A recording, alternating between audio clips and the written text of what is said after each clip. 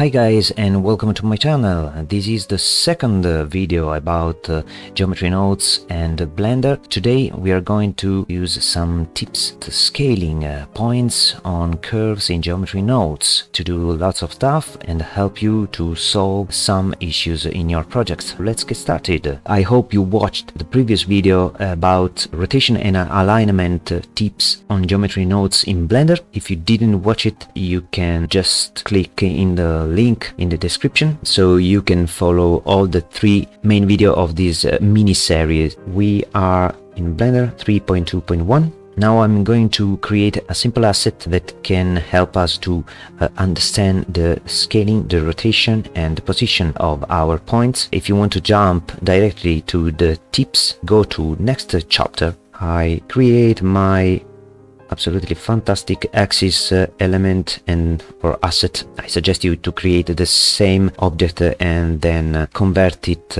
as an asset or an object outside the Blender so you can import it in whatever project you want. So I repeat, Shift A, Mesh, Cube, Tab to enter in edit mode, 3 face selection, click, Shift click and click, Alt E, not E to extrude individual faces, press 10, Tab to exit from edit mode, material section, new material, X, set a value of R1, G0, B0, roughness 1, add a new material, select X, duplicate it, set Y, go to color RG, plus another material, select Y, make a new material, duplicate it for the Z axis, set the color for the blue. Now tap to enter in edit mode, Shift Z to see the back faces, select these on the X axis, select X and assign, select these, Y assign, select these, Z assign, Shift Z, tap to exit from edit view, and in upper side of the viewport select this button to see the preview material. Okay, rename axis, enter the information, item information, size 20 centimeter. Okay, Shift A to apply the scale. Remember that to always apply scale. Now we can add a simple curve bezier.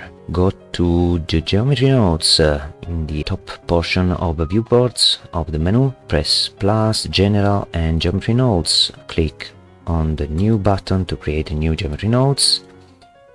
Select this button to show the preview material. So I can resample curve and drag the resolution outside the geometry nodes. And to view the information, go to group section, select count and set resolution. So now I can instance on points what my axis, drag the axis into geometry nodes, link the geometry to the instance, and voila, this is my instances.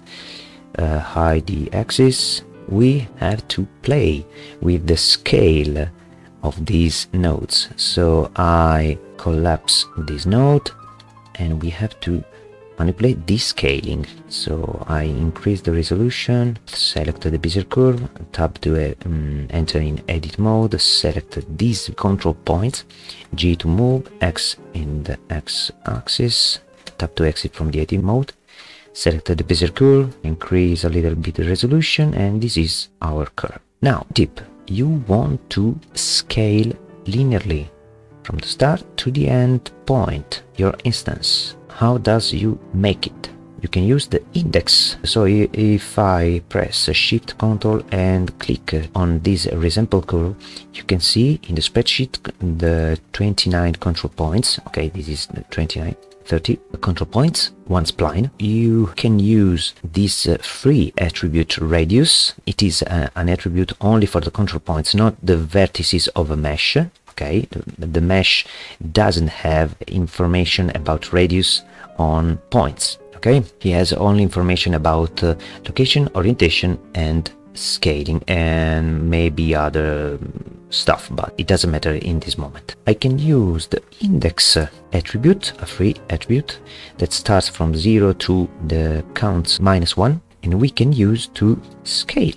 Ta-da! This is too big. You can add a math operation, select multiply, and change the value as you want. A little tip that I can suggest you is to use a math operation that divide this index with the count resolution with a math operation that subtract 1, because we have 30 points, but the last has 29, okay, value, and not 30. I want to have 30 because 30 divided by 30 is 1. So I subtract 1 to the counts, divide the index of each points by the count -1, because in this case I have this value only from 0 to 1. Okay, I normalized this value.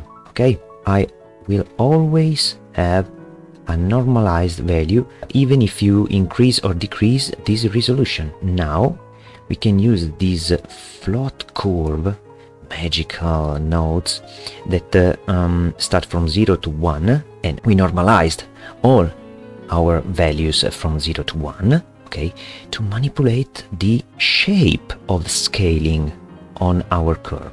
Okay, so I can multiply a little bit. You can see this is a linear scaling. So if I press 1 to see the front view, this is a linear increasing. If I change this curve, you can see you can manipulate as you want the shape of your scaling. This is fantastic.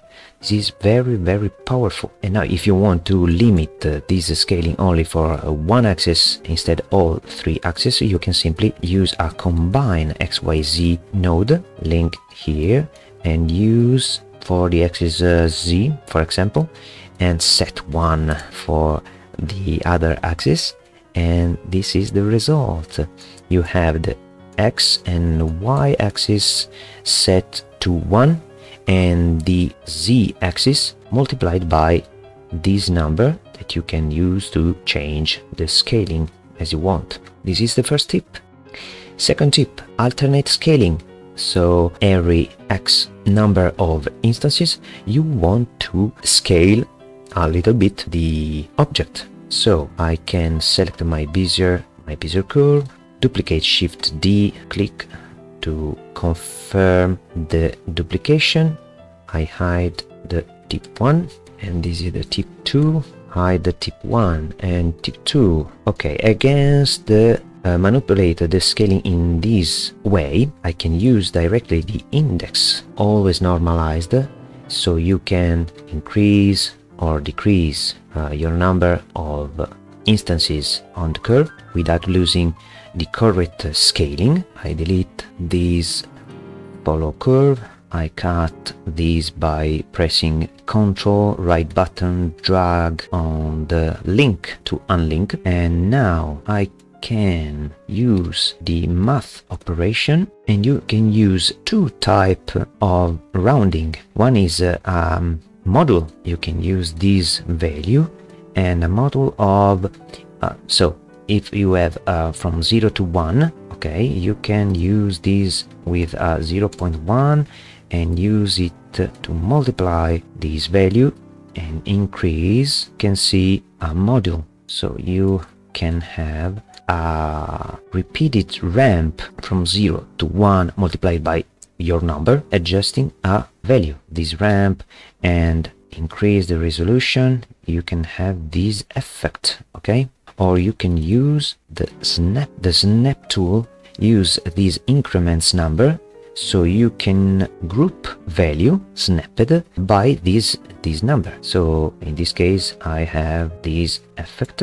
I can decrease a little bit the scaling and change the resolution as I want. So if you have the 0 value, the first group will always has 0 value, because the snapping rounds to the floor value before incrementing the value itself. If you want to have the first group based on the same increment, you have to add a math operation and add the increment value itself. So I can copy and paste this value and use simply shifting by increments. Okay, and you can have this particular effect. This is tip 2, and we can see shift D in the y-axis and tip 3. So make it absolutely original.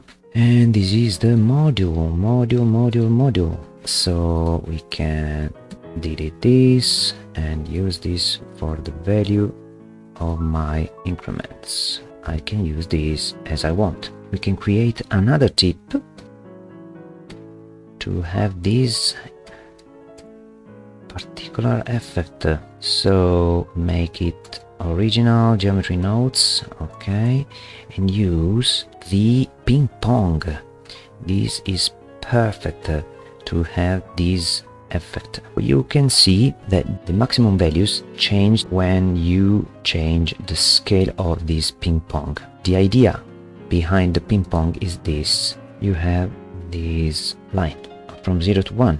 You set a point, it goes from this point to the start. It creates a sort of mirror, okay, in the point that you set. If I have a value from 0 to 1 and apply a ping pong under the 1 value, then you have to divide the value got by this ping pong number. So if I have 1 and then I multiply 2, the result is 2. But if I apply a 0.5 value, the result is 0.5, and multiplied by 2 is 1, not 2. So I have to maintain this final number. So to do this, I have to apply the ping pong and then I have to divide by itself to get the original number. So this transforms the graph in this 1 and 0. It normalizes the value from 0 to 1, always from 0 to 1. To do this, use a ping pong